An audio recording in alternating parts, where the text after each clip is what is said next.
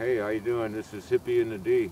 I'm 57 years old, and you guys woke me up a year ago in Sakati Park, and I'm still alive. Your pal here, our pal, has me on a roof, and anyways, what I gotta say is you've empowered me the way you're helping our fellow human beings out there from this hurricane catastrophe. I gotta say, people that were knocking me for being involved, they say, your Occupy thing, man, them people are saving lives out there. So thanks for getting them guys to actually recognize what's happening. As far as getting the message out, you guys are doing it just on your own by being humans. Thank you. And I'm with you. When I get to you, you'll see me. Until then, love.